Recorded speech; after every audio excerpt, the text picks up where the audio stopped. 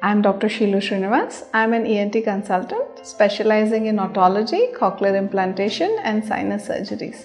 I'm working at Columbia Asia Hospital, Sarjapur Road.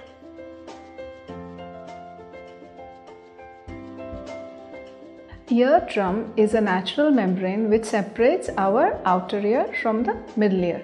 Today we are going to talk about eardrum rupture. There can be various causes of eardrum rupture, or what we call in our medical language perforation. Now, if it is a traumatic perforation, that is following an injury, we usually give it some time for natural healing. But of course, you should be under the supervision of your ENT doctor.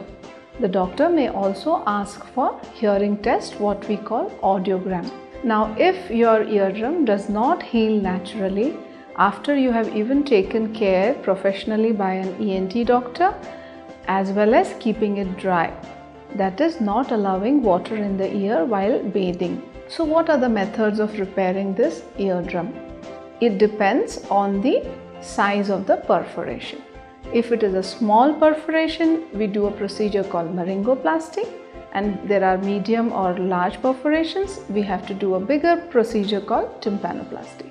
So to graft a hole or a rupture or a perforation, we need a tissue from your own body.